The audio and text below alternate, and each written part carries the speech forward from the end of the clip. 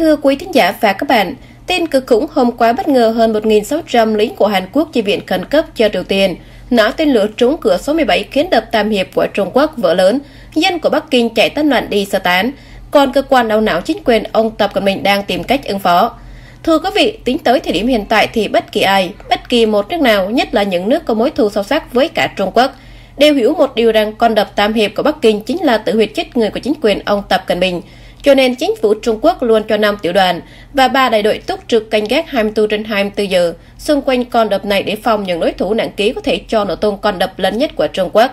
Theo các chuyên gia quân sự cho biết, trên thế giới chỉ có một số nước có thể phá vỡ con đập Tam Hiệp của Trung Quốc, đó là Mỹ, Nhật Bản, Anh, Pháp, Đức, Tây Ban Nha và Italia. Tuy nhiên, tất cả những dự báo, những dự đoán trên đều là sai, khi mà hôm qua chính quyền Tổng thống ông Putin đã quyết định công bố một tuyệt mật. Đó chính là Triều Tiên, một quốc gia đầu tiên trên thế giới công bố sẽ phóng tên lửa phá vỡ con đập Tam Hiệp với sự giúp đỡ của hơn 1.600 lính Hàn Quốc và một tàu sân bay chứa rất nhiều tên lửa đạn đạo hạt nhân của chính quyền ông Tổng thống Putin.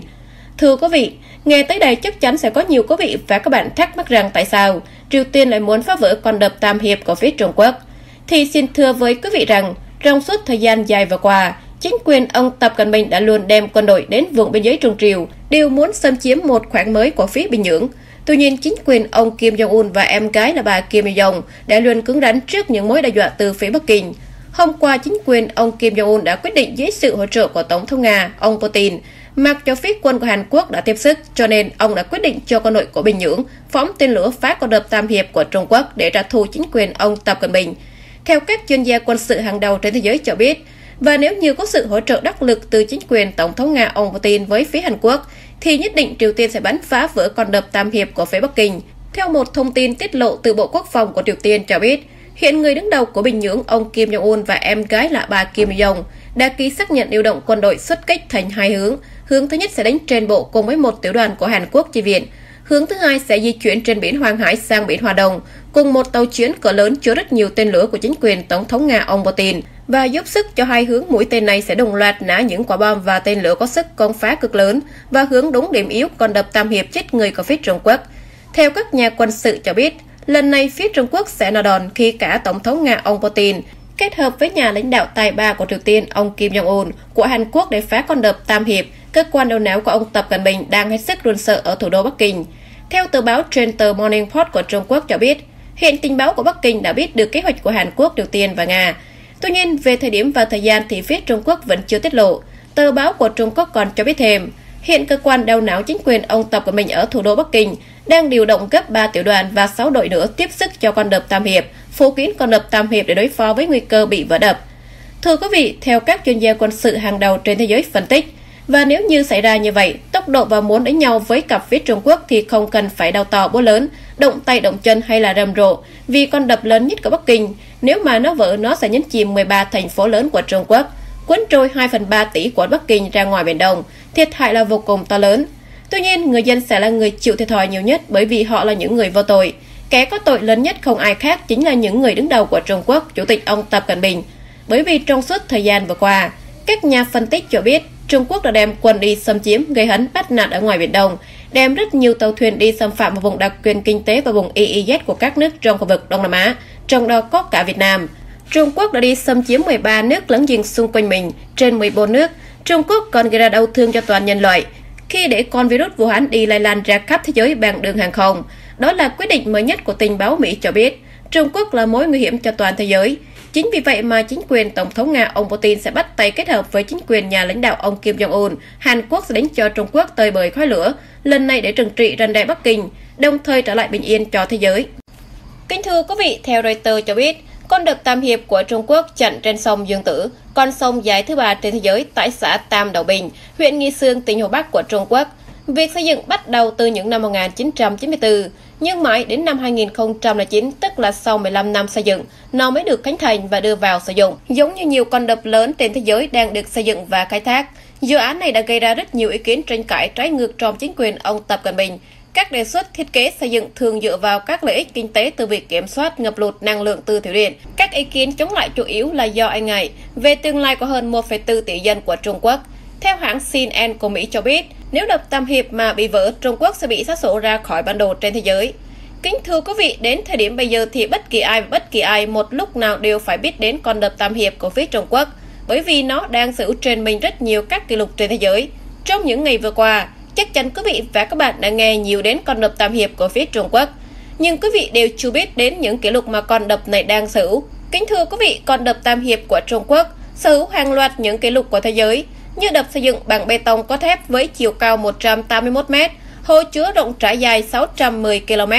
và hơn 102 triệu mét khối đất đá đã được chuyển vào lòng đất để xây dựng con đập, với 463.000 tấm thép đủ để xây dựng 63 tòa tháp của Eiffel và công suất lắp đặt lên tới gần 19 MW. Đây là giá cuối cùng mà chi phí thi công. Trung Quốc đã bỏ ra hàng trăm tỷ đô la Mỹ để có thể biến con đập Tam Hiệp này trở thành con đập lớn nhất trên thế giới. Mực nước của đập mức tối đa cao hơn mực nước biển với 175 m, cao hơn mực nước sông hạ nguồn khoảng 110 km. Tổng diện tích bề mặt lên tới 1.045 km,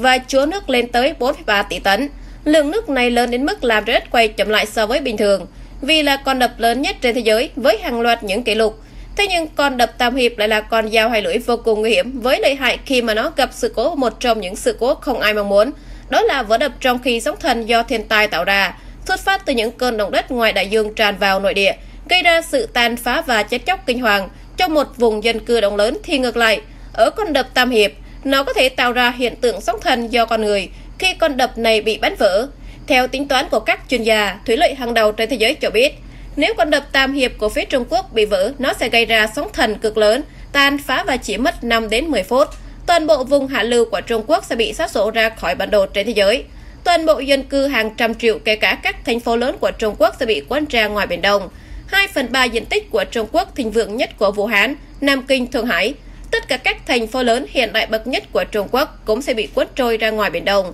Hàng chục ngàn nhà máy kỹ nghệ sản xuất hàng xuất khẩu cùng với tàu bè thương mại, kỹ nghệ du lịch sẽ bị tàn phá, lập nước và cuốn trôi ra Biển Đông, mất nguồn điện cung cấp khổng lồ cho Trung Quốc, lâm vào tình trạng thiếu điện. Khoa học công nghệ bị tàn phá, kinh tế bị suy sụp, đói kém, dịch bệnh sẽ hoàn thành, tổn thất về người. Thực tế, nếu con đập Tam Hiệp bị vỡ là không thể nào kể xiết được. Thế nên đập Tam Hiệp được coi là tử huyệt chết người của chính quyền ông Tập Cận Bình là hoàn toàn đúng. Chính vì vậy mà chính phủ Trung Quốc thậm chí đã và đang cho bố trí hàng chục tiểu đoàn, hàng chục đại đội phòng không, không quân cũng như tên lửa bao vây xung quanh con đập này để túc trực 24/24 giờ, hòng ngăn chặn những thế lực thù địch cũng như là các nước có thể bắn vỡ con đập này. Kính thưa quý vị, theo hãng Reuters cho biết, đập Tam Hiệp là công trình thủy điện vĩ đại nhất trên thế giới mà còn là trọng điểm chiến lược, thậm chí là mục tiêu tấn công một các kịch bản xung đột quân sự với cả phía Bắc Kinh. Đập Tam Hiệp, công trình vĩ đại nhất trên thế giới, xưa nay đã chắn ngang con sông Dương Tử. Nó không chỉ có tác dụng kiểm soát lụt và sinh ra một nguồn điện năng khổng lồ của cho Trung Quốc.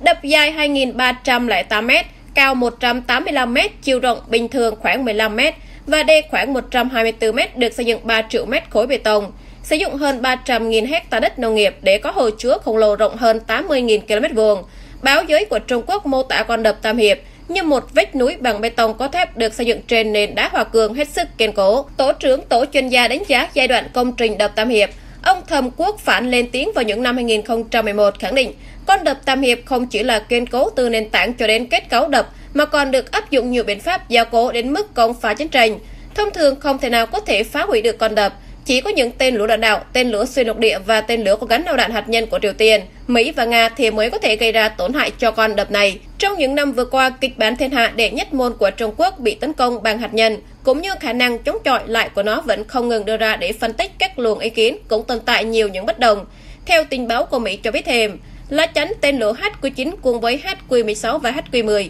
với số lượng lên tới hàng vạn tên lửa phòng không tầm ngắm, tầm trung và tầm xa, tổ hợp thành phòng tuyến bảo hộ cho con đập Tam Hiệp mà phía Trung Quốc đang gây dựng. Ngoài hệ thống phòng thủ xung quanh con đập này, quân đội của Trung Quốc còn xây dựng tuyến phòng thủ thứ hai trên không với cơ sở lắp đặt tại các huyện như Giang Tô, Quyết Châu và An Huy. Được biết, Trung Quốc đã từng thực hiện các cuộc thử nghiệm mô phỏng trên máy tính. Kết quả cho thấy chỉ vũ khí hạt nhân chiến lược công sức phá từ 1 triệu tấn trở lên mới phát nổ một vị trí cách con đập khoảng tầm vài mét thì nó mới được phá được kết cấu của con đập này. Các phân tích của Trung Quốc đa số chỉ cho rằng mọi ý kiến phá hủy hoàn toàn kết cấu đập Tam Hiệp gần như là bất khả thi. Tuy nhiên, vẫn thừa nhận công trình vĩ đại này có thể bị đe dọa bởi Mỹ, Nga, Hàn Quốc, Nhật Bản, nhất là Triều Tiên. Và đấy chính là lý do vì sao mà chính quyền ông Tập Cận Bình đang rất run sợ cho họp gấp ở thủ đô Bắc Kinh, khi hôm qua nhà lãnh đạo tài ba của đất nước Triều Tiên Kim Jong-un nói rằng sẽ cho nã tên lửa hành trình bắn vỡ con đập Tam Hiệp đã thu ông Tập Cận Bình dưới sự giúp sức của Tổng thống Nga ông Putin và quân đội của Hàn Quốc.